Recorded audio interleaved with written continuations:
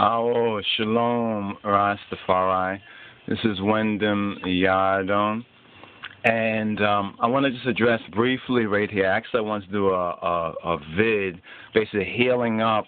Let's get my notes right here so I can stay on message more focused in a more focused way. I wanted to actually just heal up many of I brothers and sisters, co-laborers out there in the world, but not of the world, because of their co-ministering and laboring. One in particular, firstly and foremost, I want to just speak to the I won't even call it controversy. It was just an open rebuke, and it was received. And I see this right here on the EthiopianWorldNet, the Facebook, that as we scroll down right here, we find that there's a public apology which was issued to the EthiopianWorldNet from our Wendim, Tobia, from our beloved brother Tobia. You can see right here he posted, this is from September 10th, 2012, emergency notice to Lion Judah Society members redirecting, and this was part of the situation that was going on. And he is I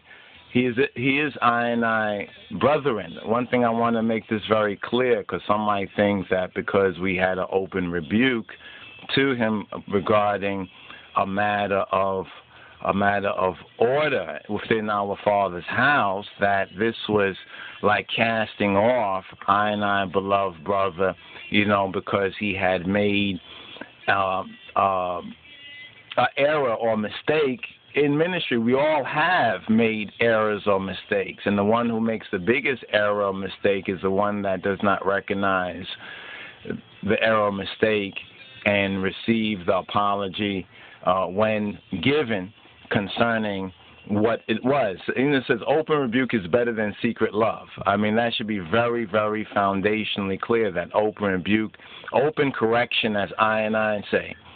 I kind of paraphrase the phrase right there, that open correction is better than a secret affection, because many will say, yes, they love you, and then they'll see you in a certain way and won't say nothing about it. And then later on they'll say, yeah, I knew about that, but I didn't know, I didn't want to say anything, so forth and so. Well, that's all right if you're not born again. You know what I mean? And it's not all right. It's never all right. You see what I'm saying? But it's understandable if you are not born again, if you have not heard and continue to hear the teaching of His Majesty, the teaching of I Father. So that's the first matter. In fact, we already knew that the brethren had, basically checked himself in Christ, in the grace, remained in the grace of Christ by even taking down the page. And there were some other brothers and sisters that were like, shut down, so forth and so on. And some of y'all, as some of us have done in other times and other fleshical states of mind, have gone too far, right? And may we be forgiven, right, even as we forgive. So, brother Tovia, Wendim, the I is still I and I, Wendim, and I receive humbly and graciously that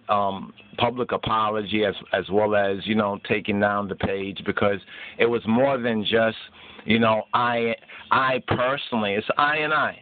Right, this and I was thinking that, oh man, the brother has done such and such. I went through the same very thoughts that many of us go through sometimes, but I had to remember first things first, and that's the grace of His Majesty. That's who we are, right, and where we stand in the struggle. And therefore, you already know the song, you know the tune, that I and I got so much things to say right now, got so much things to say.